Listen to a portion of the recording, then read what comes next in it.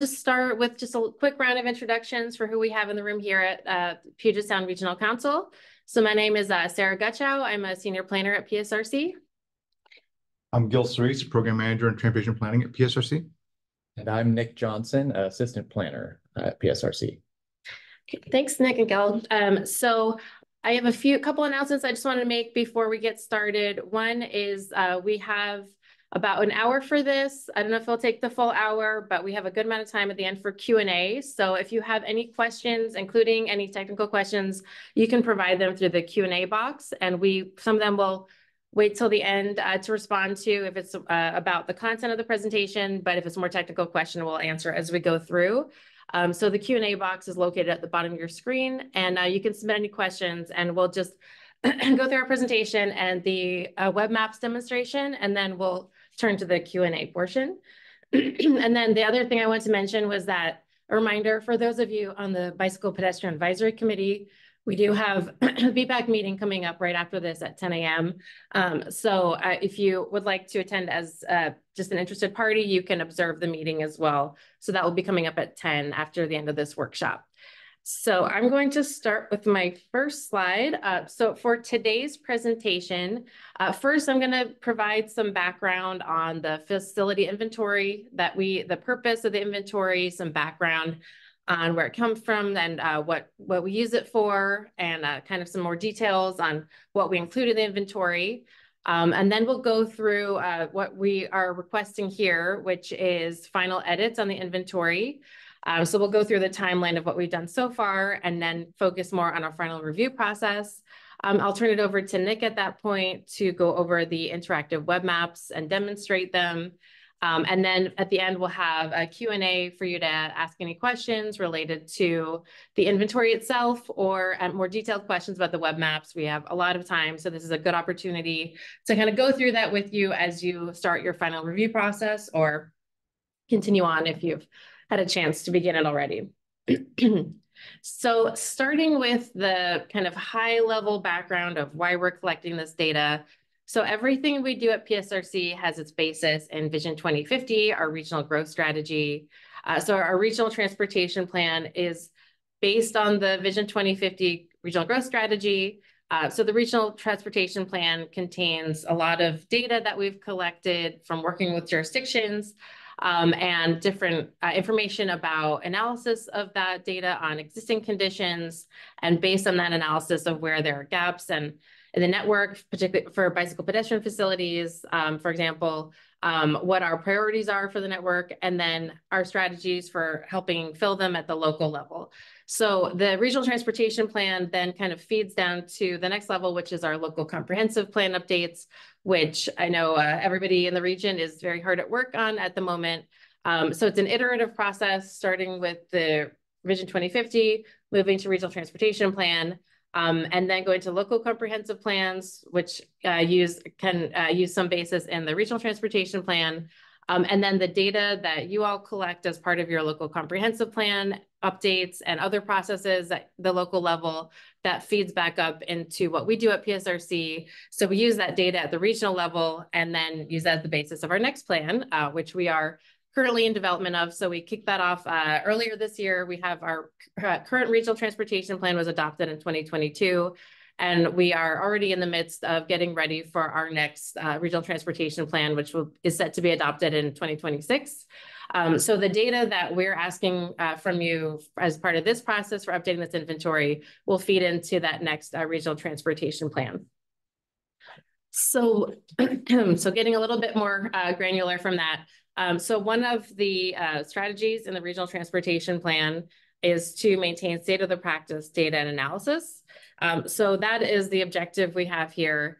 We have a regional pedestrian and bicycle facility inventory, which we originally created in this current form in 2020. So we completed it last time in 2020, and that provides baseline data for informing the regional planning work we do at PSRC. And our goal here is to examine that inventory and make sure it's both accurate, that everything in there is accurate and has been reviewed by local jurisdictions, and that it's current. So we're looking for any updates that inventory since 2020 And then our kind of dual purpose here is to look for those updates to the actual network itself, but then also to give everyone a chance to review the data in the inventory and let us know of any corrections that may be needed since the last inventory.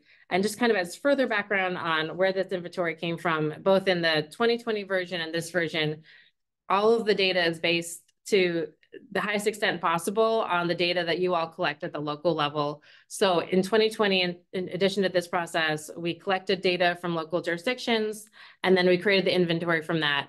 So this is once again working with our local partners to make sure you have a chance to review the data since that last update and tell us about anything that needs to be updated or in some cases fixed. So for what's in our inventory update work program, so as part of this, our first step was gathering that feedback from local partners on the current inventory. We kicked that off last year.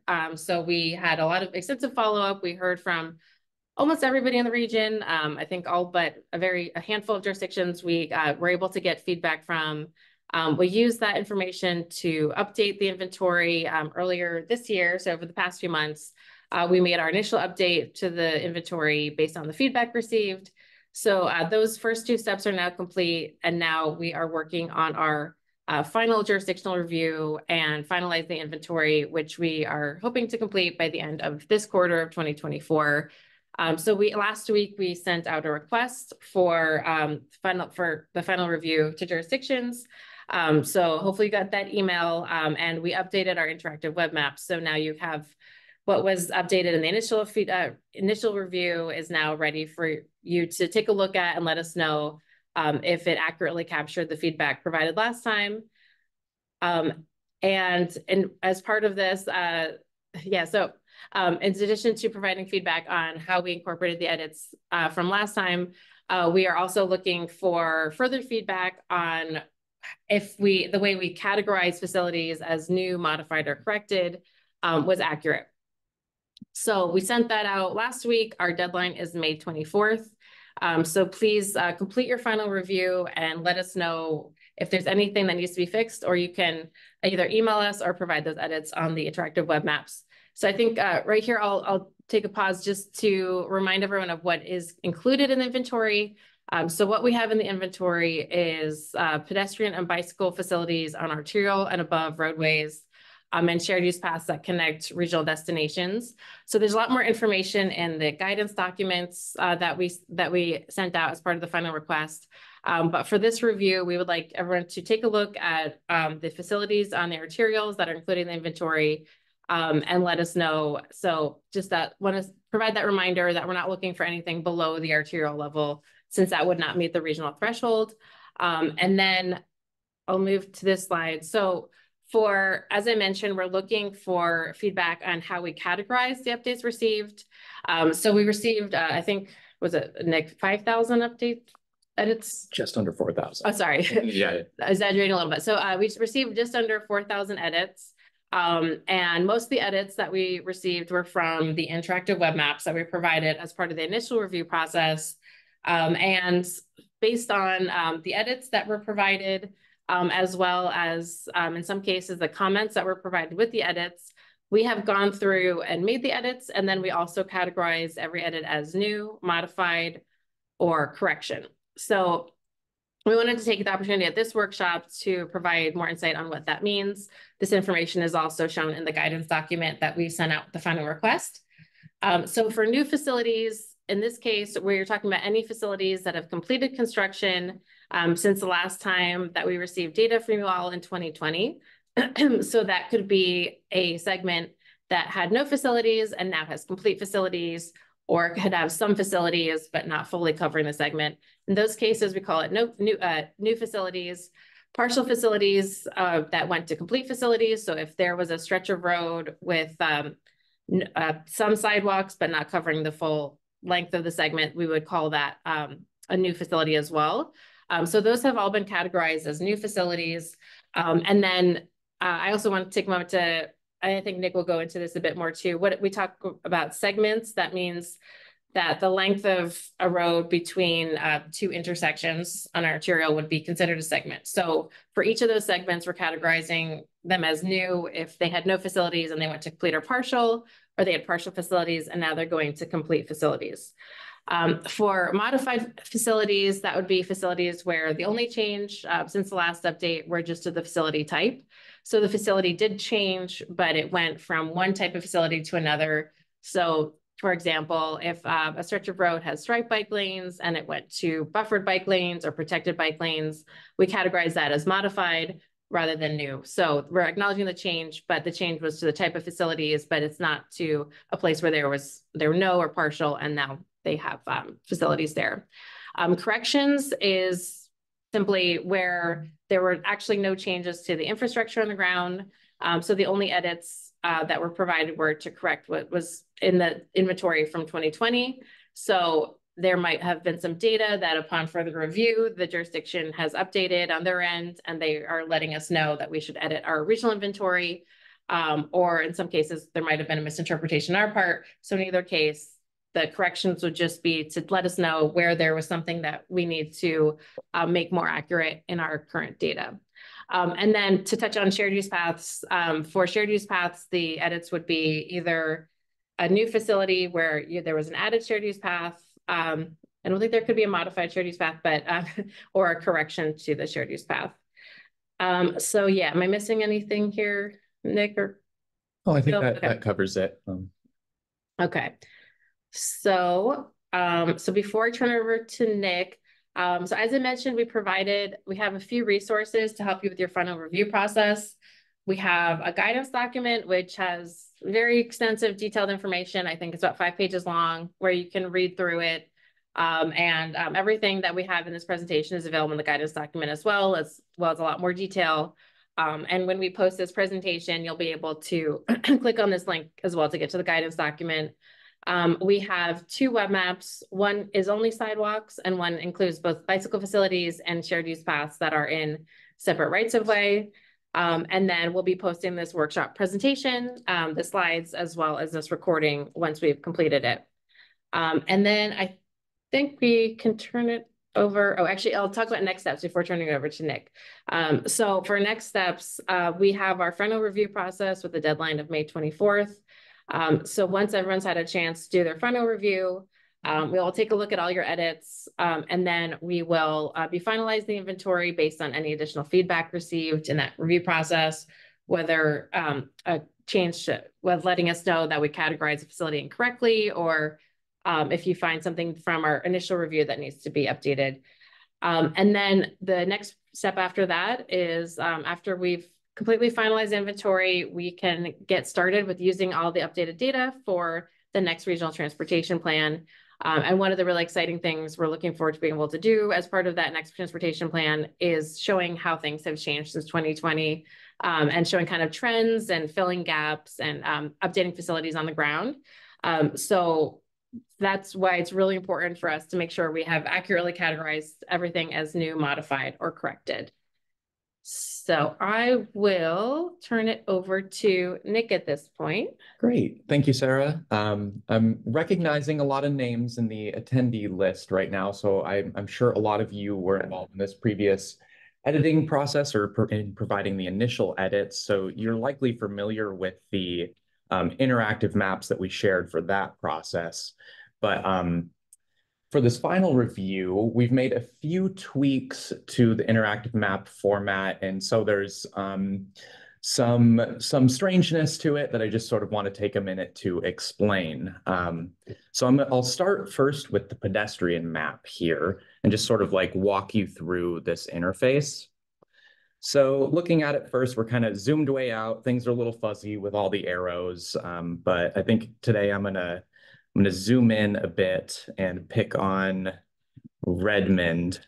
Sorry about that. And so we'll look here and get a better idea of, you can see the segments at a better scale here. So to walk you through first, over here, we have the map legend. So you can see that green right here is complete facilities, yellow is partial facilities, and this grayed out line is no facilities. You might have noticed though, as I was zooming in, there's kind of like a fuzziness and it looks like some layers are overlapped. And that's because when you first click on these links and open them up, there's multiple layers that are active.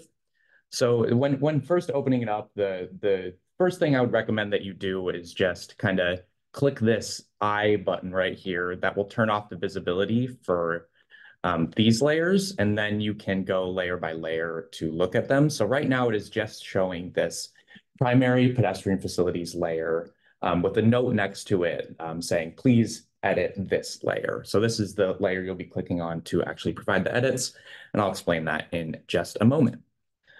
But before getting into that, we'll walk down through all these. So first, this pedestrian facilities layer, this is a merged version of right and left-hand side completeness. So the green that you're seeing here is segments of the arterial network that are complete for pedestrian facilities on both sides of the road.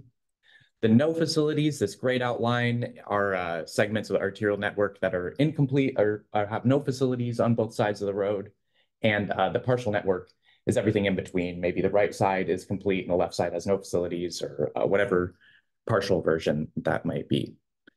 So I'll turn this layer off and we'll move right down to the right side type of update. So this is showing facilities on the right-hand side of the road. And again, I'll just note these arrows indicate the direction of each of the arterial segments. So looking right here, the right-hand side would be this side of the roadway because the arrow is pointing towards the southwest here. So up here, you can see that the legend updated with the new layer. So now it is showing the type of update for the right side of the road. So green is now new facilities that have been added as part of this process. Yellow is corrected facilities, and the gray is where nothing has been changed as part of this process. So looking around at kind of downtown Redmond here, you can see that on the right-hand side, there were a few edits made to these arterial segments right here. And we can tell from the color that those were corrected. So I'll close this, and then you can look at the right-hand side as well. And this is the same sort of information, or I'm sorry, left-hand side. And this is the same sort of information, but for the left-hand side of the roadway. Further down, this is where you actually can see the completeness of the facilities on these arterial segments. So first, looking at the right-hand side, you can see what our data shows here.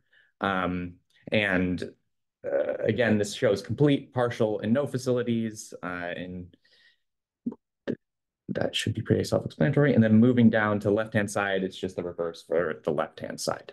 And then we have these two layers down here, if they're helpful, with city boundaries and county boundaries, which aren't visible at this scale, but yes.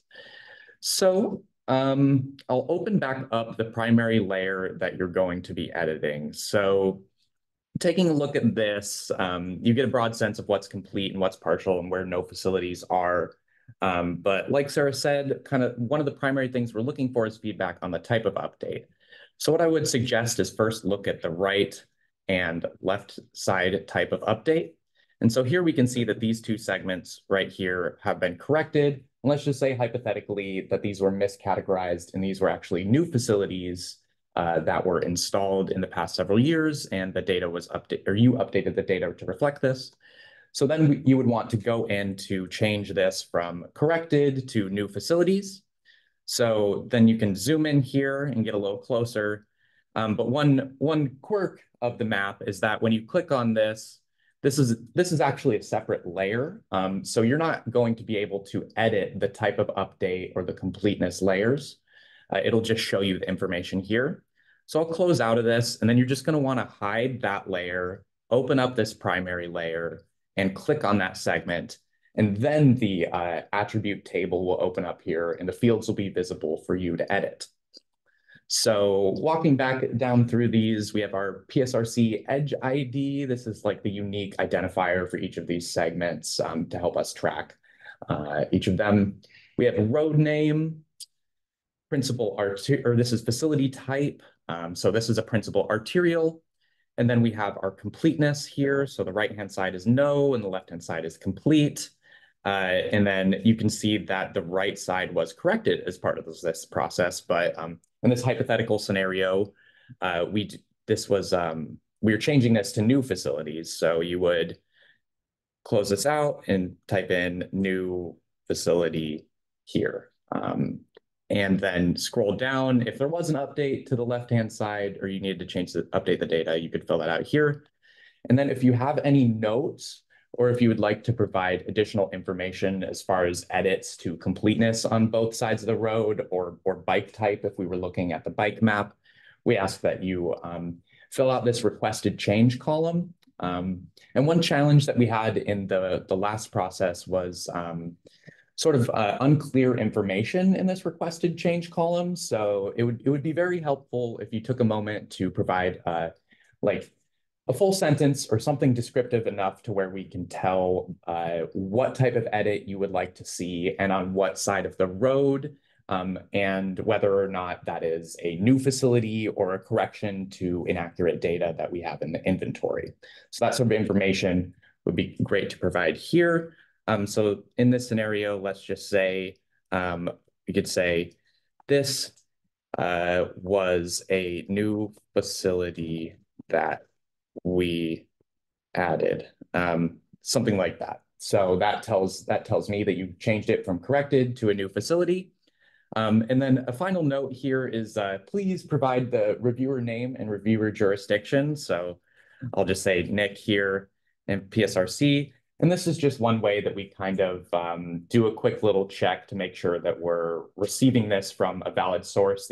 These links are technically available to the public if anyone had it, so they could provide information. So make sure that you're providing your name and your jurisdiction so that we can follow up with you if needed, if we have any questions about the changes that you make. And then I'm not going to hit update here because I don't actually want these changes to be incorporated, but please make sure that you are hitting update so that the changes that you make are actually incorporated into the data. So for now, I'll just back out and discard my edits. So I think I hit most of the points, but now I'll jump over to the, one note before we jump over to the bike map that I want to show is there are different base maps available. This one is all right, the default that they start you off with. But if you click this icon up in the top right, there's all these different base maps here. Whatever is your preference, feel free to select that. I personally like the light gray canvas as an alternative. So I usually choose that when I'm coming in here and looking around at things. So that's just an option for you. Did you have a note, Sarah, before moving to? Yeah, I just wanted to know. So if you were part of our initial update process, you'll notice a few things are different. This is not exactly the same as the interactive web maps we sent you previously, even though they look pretty similar. So as Nick mentioned, for this, we're not, in the previous update process, it was much more extensive. This is kind of a shorter time window. This is more for everything should be accurate. So we're just asking for any, these would be hopefully smaller corrections or talking about how we categorize facilities. So unlike the previous process, you won't be able to edit every field. You won't be able to add facilities in if they're missing, but you can submit that as a change or submit that as a requested edit. So for this, the only changes you'll be able to make to the map are to those fields for changing how the facility was categorized and then putting in a requested change. So let's say, for example, there was a segment of a shared use path that we did not add that you wanted us to add. You can still ask for us to put that in there and put it where generally the location would be, but you can't draw in the segment as you could with the previous version of the map. Yeah, thanks for that clarification. And I guess I'll add, if you do find that there are a significant amount of edits to the completeness field or the facility type or the real meat of the data, feel free to follow up with us and we'll figure out some sort of process for giving you access to edit those layers and provide more edits. But we're hoping that most of the edits were captured as part of the last process. Yeah, we did have almost 4,000. So. Yeah, so hopefully we captured almost everything. So I'll just quickly jump over to the bicycle data editor. I've already gone into here and hid the view only fields for this and changed the base map. But one thing you'll notice here is that this map includes shared use path facilities. So guess just bouncing between. You can see running along the Sammamish River here, there's some sort of shared use path. So shared use paths are included. They are facilities for both pedestrians and bicyclists, but we just included them in the bicycle data editor just for simplicity. So for the most part, things are exactly the same, but let's close this and look at right-hand side type or right side type of update. You see there were some changes up here to this corner intersection right here, Northeast 85th, and I'm not sure what this is, 164th Ave running north-south. So there was a modification to the bicycle facility type on this segment right here from this intersection to this intersection, and a correction from this segment from this intersection to this intersection. So let's close here. Let's say maybe this was misidentified. It wasn't a modification, and this was actually just a correction to the data. So you'd follow the same process. You'd open this up, scroll down, look at this. You could say just change correction from, or change it from modified to corrected, and then provide some information here as far as it was misidentified as a modification when this was actually a correction, and then provide your name and jurisdiction. And yeah. So I think that covers generally how to use the interactive map. I will say that if you run into quirks with it, I am always available to reach out with questions about it, or if you're finding something weird, please let me know. I'll try and figure out what's going on. But yeah, unless there's anything else, I guess we can open it up if folks have questions right now. I'm not, yeah, so if you have questions, so we have the Q&A box. You won't be able to speak, although if there's a clarification needed, we can unmute you as well. So I'm not seeing any questions right now, but before, well, I guess while you're all entering your questions or thinking if you have any, either about the inventory itself or as part or what Nick just demonstrated with the interactive web maps. I had a few things I want to mention, although I do see we just got a question. So the question is, are we able to see our previous comments? You will not be able to see them, but they should be captured in the interactive web map. And you will be able to see on the web map anywhere where there was an edit. Yeah, and I guess to add to that, the links to the previous web maps should be still active. So if you still have those, or you reach out to us if you need us to send the link, but you should be able to zoom in and see what you provided on that previous map, just to, if you want to double check that you did actually provide that comment the last time or whatever, if it wasn't captured. Thanks, Nick. So here we have a question. Is there a way to isolate the shared use path facilities? So that's all we are looking at. Yeah, great question, Max. I do not believe so, but there's a feature with the interactive map that I haven't been able to completely play with. Maybe I'll share my screen real quick. And I would be happy to follow up with you afterwards about this, but there's these little dots next to each of these layers where you can set a filter. I haven't had a chance to really get into this, but you can create clauses here. So I think this should work, but you could go to road type is, you could put in shared use path. And maybe that would work. I'm not entirely sure. I have to play around with this myself a little bit, but I'm not entirely sure that it will work, but I could try and follow up with you individually.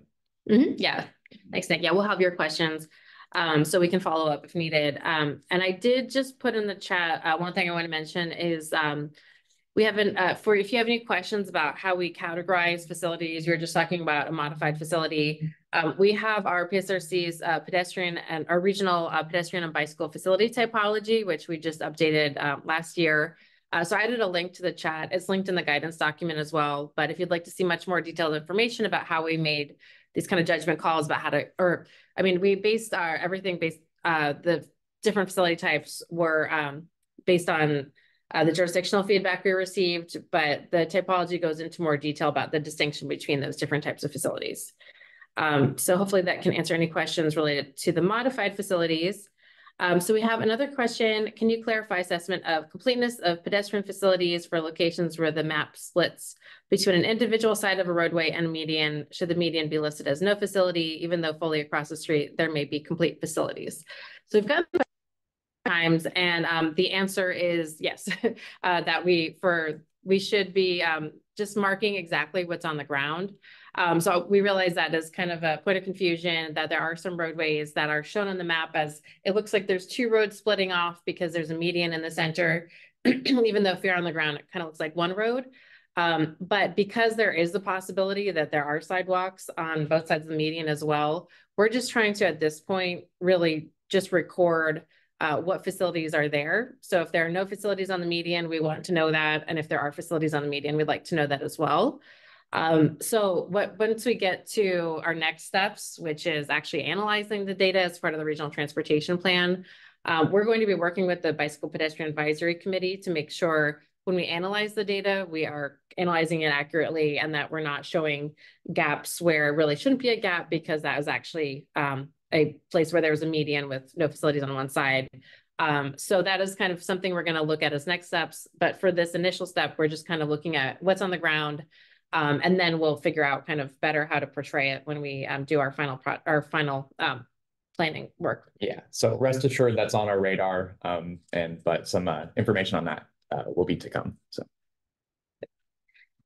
okay, thanks for that question. And let's see, I'm not seeing any yet. Okay, Nick, one thing I was going to see, since we have you all in the room, if you wanted to quickly kind of demonstrate the different direction of the road, how to tell the difference between left and right hand side of the road. oh yeah. I'll show that again real quick. So just as a reminder, I'll zoom in here again. These arrows indicate the direction of each of these road segments. So when you click here, it will highlight. You can see that this is the full segment from this intersection to this intersection. And then the arrow is pointing towards the east here. So for the purposes of this data set, that is the flow of traffic. So to the south would be your right side, and then to the north would be the left side. So yeah, that's just a point of clarification. And since we have the web maps up, or where you can put them, so I'm not seeing any more questions. We blocked out, we weren't sure how much time we would need for the Q&A, full disclosure. So we have this set until 10. So if you have any questions, now would be a great time to ask them. So if it's a technical question or a broader question, please let us know if there's anything you're not understanding with this update. This is a bit of a different process. If you did the initial update, Nick has the bicycle data and shared use map facilities web map up here. You might notice that there's difference in kind of the format of the map and how it looks. Previously, you could kind of toggle between them by moving the map across to show the difference between the map showing complete facilities and the map showing different type of bicycle facilities. And this one is use the layers for that. Yeah. The feedback we heard from the last set of maps was that it was frustrating that you couldn't visually see the left-hand side data. You could see all the right-hand side information. So we did get one more question from Aaron. Sure, Nick, do you want to answer that one? I will click the link. Yeah, so I think the best place would be our open data portal, and Sarah will provide the link there. We have two different data sets there.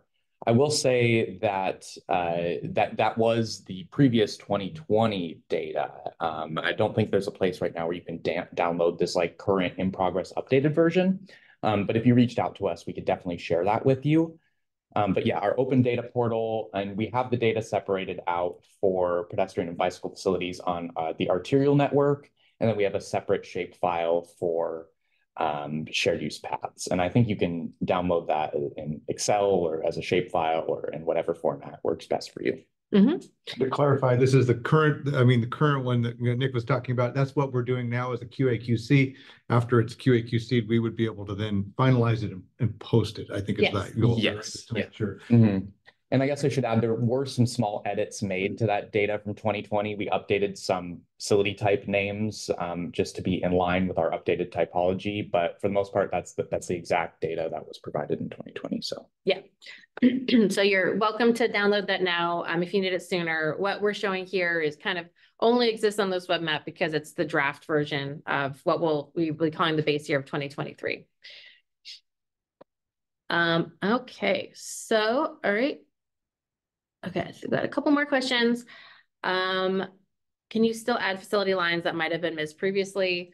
You cannot on this version. We're keeping it pretty simple. You can still request to add that line. But I think one thing to touch on here is because we're only looking for facilities and arterials, the only new facilities should kind of fall into the very narrow category of one example would be if a shared use path was extended or filled a gap within a current shared use path, that would be a place where you would be adding a new facility. However, if it's a new facility that's on the roadway, the only reason you would need to draw in anything is if there was a change to the roadway itself. So if there was a new road and it's on the map and you wanted to draw in the actual road line, but what we're showing on the map is just the roadway network. So for if the roadway network line is already on the map, then you would just want to edit it to say you should add a facility here. You don't actually have to draw it in. So hopefully that was clear. yeah, and if you have like arterial segments to add, please feel free to reach out to us and we'll talk about that. Yeah, so you really, there should only be a kind of a narrow set of circumstances where you actually need to draw anything on the map. But as part of this update, you actually, you can request to add them and then we'll let you know if it doesn't meet that threshold. But yeah, so hopefully that was clear. So we got another question. Should we account for improvements that are not currently in place, but under construction or planned for construction this year? That's a great question. And the answer is we are only looking for information on what's on the ground right now. So we have a base year of 2023. So if you have something that's under construction, unless it's, I think maybe if it's going to be complete this week, but yeah, within the review period, but otherwise we are only looking for what's currently on the ground. And for the next update process, we'll be able to capture anything that's complete next year or any year between now and the next regional transportation plan. Okay. And that's similar to Jonathan Fraser's question as well. I think, you know, that again, as Sarah said, this is for inventory purposes only. We're going to be updating this on a regular basis. And so we don't want to be thinking about future things. And also to kind of the point Sarah said 2023, it's not a hard and fast 2023. We're, like Sarah was saying, it's 2024 now. If there's something in place now and you already added it in, we don't want that as a change, right? It's a generalized inventory of 2023 data. So. Okay. And yeah, so the next question we have, we have another question about the time horizon for the maps. So I think we covered that one since they had several facilities under construction. That will be opening this year, which is great news. We'll be able to capture everything under construction this year as part of our next update. Yeah. So there's a clarification for the question about new facilities was for a connector, a shared use path connecting two shared use paths. And that would be a really good example of where you would want to add a line to the map of a new shared use path segment. And you can still request us to do that. You just can't do it on the actual map because we made that change just to kind of really simplify this process. We have like a shorter time window. We gave everyone a couple months to do the previous one and we got so many edits. This is really just that final review where you can still request any edit you want. You just won't be able to physically, or not physically, but virtually make it to the map. Yeah, so Max, it would be great if you could just share with us some information about what segment of the North Oak connector is not included in the data set right now. And then just so we can have that information, and then I'll go in and I'll draw that into our data set, and then it will be included with the update. Yeah, and of course, if we have any questions about what the information you provided, we will follow up. If you have some more information you want to provide, a map or location information, then we can do that by email as well. We are very available for any follow-up needed if there's something where you want to kind of put a finer point on it to make a correction to the map or an update. Okay, and And by we, I think Nick is our point person Yeah. on that, right? So just to Yeah. make sure that people know, there's three of us here, but Nick Johnson is the primary point of contact. for us. I'll be the point person moving forward, so I'm sure we'll be emailing a lot about this, but it's exciting. yeah. Mhm. Yeah, and so I put a couple things in the chat for the typology, if you want to reference, and the data portal. Both of these, I think the data portal is linked in the guidance document. Not 100% sure, but it's on our PSRC pedestrian bicycle page as well. So I think we have gotten through everything. Unless anything comes in the next couple minutes, we could give you 15 minutes back for your day, and we'll see some of you at the BPAC meeting very shortly. Thank you all for taking the time to be here. Let us know if you have any questions. Yeah, we're always happy to answer questions, and just want to reiterate, we recorded this, so we'll be posting this along with the slides on the website.